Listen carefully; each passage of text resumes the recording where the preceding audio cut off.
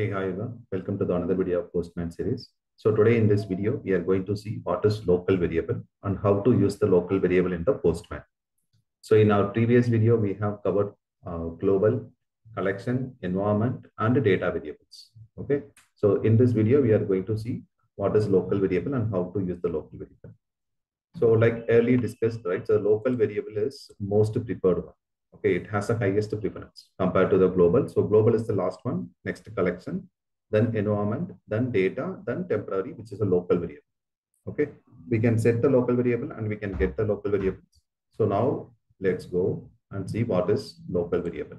Okay, so the local variable, I mean, it is similar to the temporary variable where it is can be accessed only within the request script. Okay, which means you cannot use the variables in the collection level. You cannot use the variable in the that local variable. You cannot use the environment or collection level. So it's going to work only for this particular post request.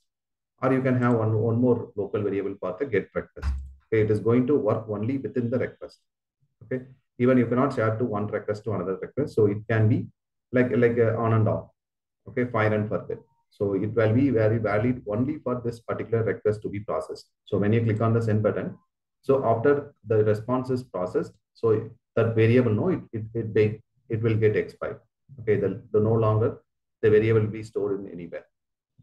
Okay, so that is what the local variable. So now if you want to define the variable, so for example, in our last class, we have sending this name, job, mobile, all the data from our data, right? So data sheet, which is CSV file or JSON file. Now, if you want to define some local variable, what you can do, you can go here and you can type something like pm.variables.set. Okay, so variables.set. So this is how we have to set the local variable. So now I'm going to set it as a name.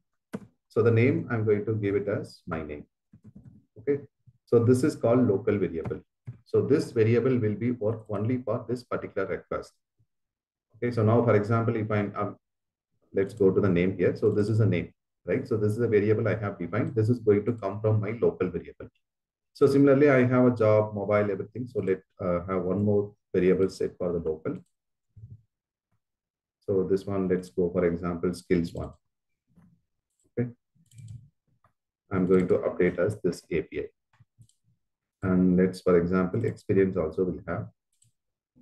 So let's copy one more API. I mean, one more variable. So this one is experience. Okay, make sure your variable name that the same name is being sent in the request body also. Okay, so here I'm going to send it as, so this is Boolean value. I'm going to send it as a false. Okay, so now I'm going to send this value. Okay, now I'm going to send this request. So if you want to confirm what went in the name or what went in the skill one and what went in the experience, so let's key in. Okay, you can see the name is going as a my name and the job is coming from the environment variable. So let me select this, no environment. So just clear this. So now you can see the name is going as my name and the API one is going as an API and the experience is going as a false, right? So that is what we have defined. So why this is going in the string? Because our Postman variable will store the values. I mean, variables are string. Okay, the Postman stored the variable as a string. So that's the reason it is going as a, let me remove this. And if I send this, then it will come as a directly Boolean format. Okay, you can see this coming as a false. Okay, so this is going from my prerequisites. Okay, so what is the Postman execution order? The moment when you click on the send button, it will execute all the instructions that you have given in the prerequisites tab. Then it will process the endpoint. You will get the response. Then if you have given any instruction on the test page, which is a test cases, if you return, then it will be processed. Okay, so that's the reason my local variables is set before the execution is, I mean, before this send the request body, then I'm getting the response. Okay, so now for example, I'm going to use the name here. Okay, so let's, for example, or we'll send the page number from here. Okay, I'm going to set the dot set. I will copy the variable name from here. Okay, this is a variable name. I'm setting as a 2 here. Okay, so I just say. So now if I try to run this, it will not work. Okay, you can see the page number is going as a page number one. It is not the going the respective value that we have defined in another request. So which means this local variable is applicable only for this post method. So if I want to use this one, again, you have to copy this and you can go here and you can go to the prerequisite and you can place like this. So now the page value will go as a 2. You can see the console, it is going as a 2. Okay. So which means the local variables will work only for the particular request. So for example, I'm having one more duplicate variable on the same name. Okay. So for example, here I'm having as a 3. Okay. Now what happens? It will take the last preferred value. Okay. So now let's see. It is going as a 3 only, not 2. Okay. So now what will we will go to the dev environment. Okay. So in the dev environment variables, I have a name as job also. Okay. So now the name is coming. Okay. Let me go and define here. The name is local variable. Okay. So in the local variable, I have defined the name as a local variable, but in the environment variable, I have defined as my name. Okay. So now if you look at this as per this priority, right? So which has to come, the local variable has to taken for the consideration. So now let's run this request. You can see it is taking the local variable because my local variable is more priority compared to the environment. So if I comment out this, now it is going to come my name from the environment variable. Okay, I'm sending this request again. You can see it is coming as my name. So which is coming from the environment variable. So in the same request, in the same collection, you can use multiple variables. Like you can use the local variable, collection variable, environment variable, global variable also you can use. Okay. It is not only the restrict, you have to use only collection variable or you have to use only for the environment variable, nothing like that. So for example, let's go here. The collection level variable, I'm going to define the collection variable name. So let's have this name. So this name, I'm going to give it as, so it will always take the initial value, current value. Okay. So this one I'm going to give as collection variable. Okay. So just save this one. So now I'm going to the post method again. So this one I'm going to comment it out.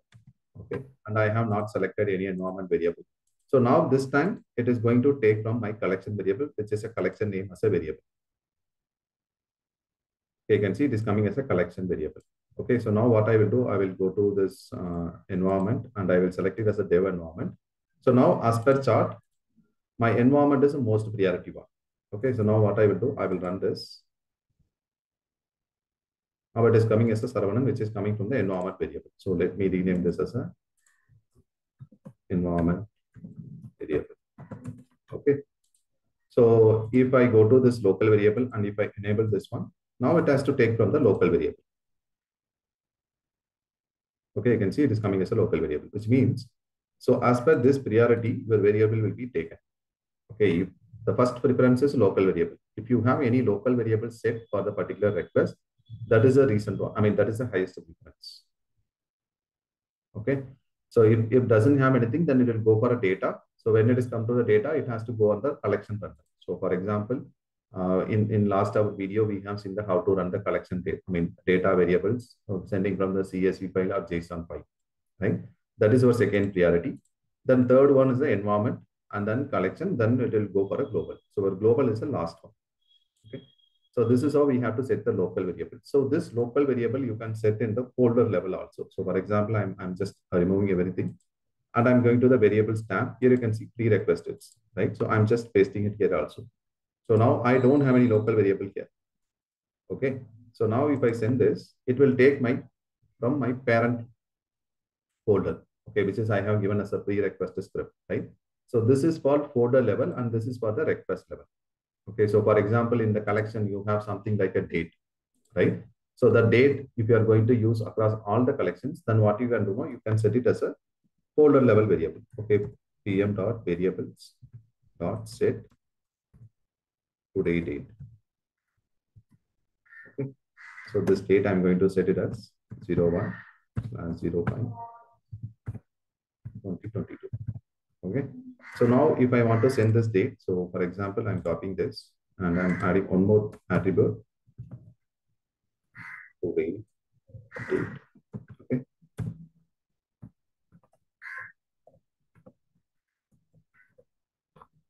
So now this date is going to come from my folder level variable.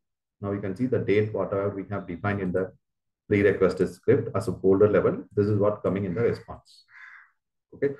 So this local variable you can define as each request. So when you limit for only the request level, that is going to work only for the request. So if you are applying in the folder level, so the same date, no, for example, here we'll go to the query parameter. We'll add the today date. Okay, in the parameter today, this is a variable name. So I'm pasting it here. Okay. So now it will come as an unresolved variable. Since it is a local variable, it does not have any reference on the Postman placeholder. So this will work only on the runtime. So now I'm sending this request. So now you can see what went in the today date value. You can see it is going as a 01222, which is we have defined in the folder level. Okay. So you can define the variables in the folder level also for the local variable, and the collection variable also you can define like this. Okay. And the priority, as per this order, this priority will be executed. Okay. So first thing, local variable. So local variables, it is limited. So for example, you have specific some variable that you have to use for only the particular request, then you can go for the local variable. And if it is something particular for the collection level, then you can go for the collection level. If you want to go for different environment, then we can go for environment variables. Okay. Global, it is very common across all the projects. You can go for the global variables. Okay. And this local variable will work in the collection level also. So for example, I'm going to run this collection. Okay. So I'm just going to store the response also. So now if you go to the request body, so it is going as a local variable. Okay, it will work when you run as a collection also, and when you run as an individual request also. Okay, the local variable scope is limited to only for the particular request.